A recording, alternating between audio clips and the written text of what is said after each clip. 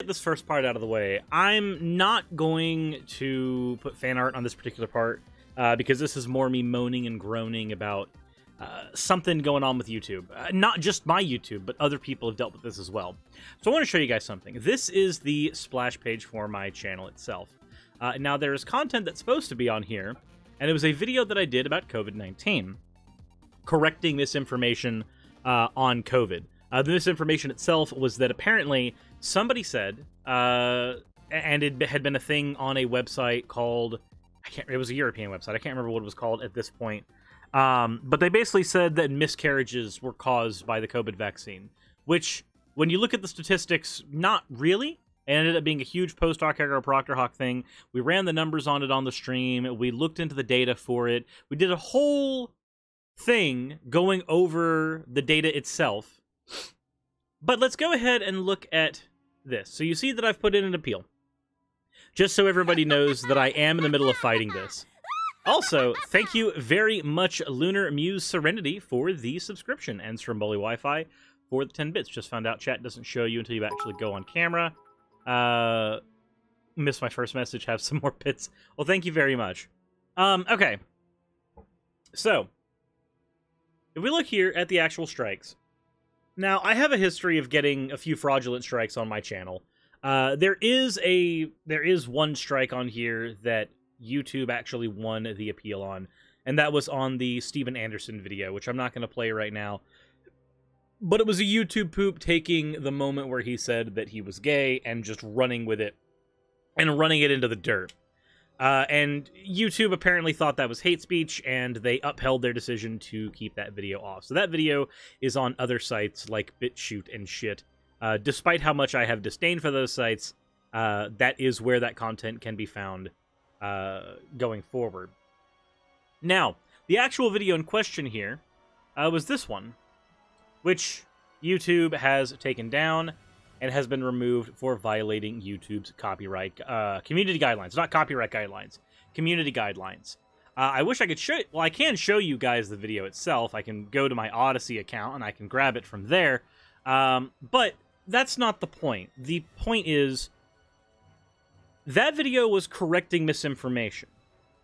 That's what the whole video was me finding misinformation about COVID and correcting it, which in an ideal world is exactly what YouTube should want on their website.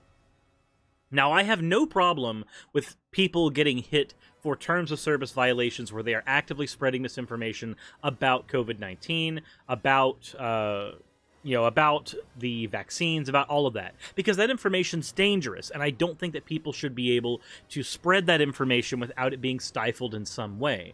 And it's not enough merely to have the other side of the story available for people to watch, because not everybody is going to do that. In many cases, once somebody stumbles on that misinformation, the damage is already done. They've already made their decision, and it is much harder to pry somebody out of a belief if they happen upon that video first, versus if they happen, say, upon my video right afterwards. Not everyone is as logical a thinker as you think they are. And that's not me trying to downplay anybody's ability. That's just kind of reality. Not everybody engages in critical thinking, and not everybody has to. There's nothing wrong with just living your life. But because of that, I do have to make the appeal that sometimes misinformation does need to be knocked off of the website. But what I did was not misinformation. Now, in previous times, strikes like this have happened on my channel because when I tackle someone like, say, Nick Fuentes, who has a very virulent and even violent fan base, they will do everything in their power to get my video taken off because they don't like me talking about their favorite content creator. And you know what? I can understand that. As a fan of other content creators, it makes sense. You would want to defend them. But in those situations... Also, Juventilone, thank you so much for the gifted sub. In those situations, though, YouTube's generally pretty okay with kicking all of that off, making sure that nobody is able to benefit too terribly long from one of those strikes knocking down a video. At least in my case, those strikes were taken off of my channel fairly quickly. I mean, there was a point in time where I got hit with 2 strikes back to back, and they both ended up getting lifted right after having a Twitch suspension that I am still in the middle of appealing, because YouTube is generally faster to deal with these appeals than Twitch is for some reason. Anyway, the point is, this is a thing that I've got experience with from the past. My issue, though, is not that this might be resolved, because that doesn't fix the problem. First of all, if you've got mental health issues, getting the hit that says, oh no, you're not going to be able to upload, oh no, you're not going to be able to do what is my full-time job, that can be enough to dissuade me from doing anything for quite a bit. Komadako Gompachiro, thank you very much for following. So not only is it a mental health issue, for me at least, where I'm having to just kind of absorb the hit, and absorb the hit, and absorb the hit, it's also the fact that this has happened to other content creators besides me. Regardless of your position on him as a person, or the things that he has said in the past in regards to trans people in sports, there is still a lot of good information that has come from, say, Rationality Rules as an example. And I know, for instance, with him, he is no longer debunking conspiracy theories on his channel. The reason being, YouTube bots cannot seem to tell the difference between a debunk and between legitimate misinformation. And again, I know that there's misinformation that has come from Rationality Rules, but the stuff that he's had that was struck was not misinformation in this particular scenario.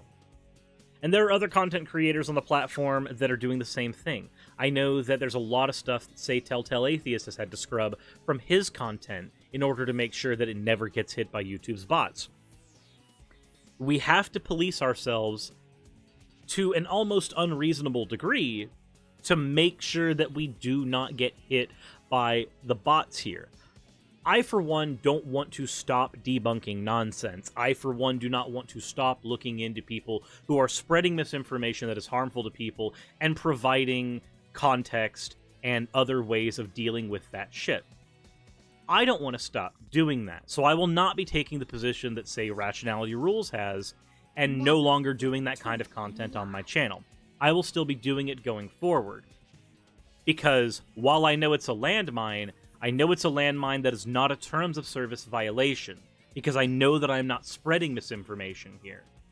I am using information from the consensus of experts, which is literally exactly what YouTube has in their COVID-19 medical misinformation policy.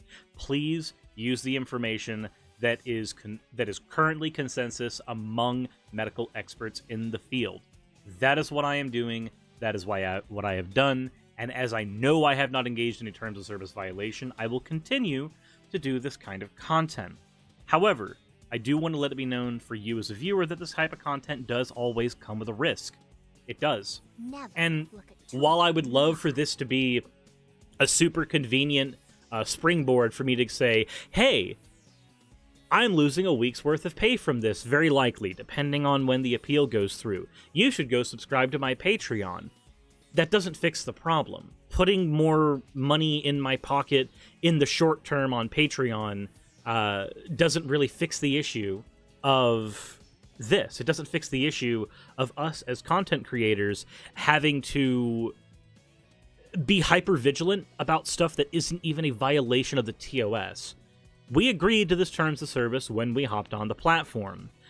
But in situations like this, when we do not violate it, I don't know why we have to be so vigilant, so as to not cover certain topics at all, like misinformation and debunking, merely to keep our channels safe, which I think hurts the integrity of our channels, especially if those are some of the principles that our channels have been founded on. One of the oldest series on my channel, despite my inability to put out content for it now, is the Dangers of Woo series.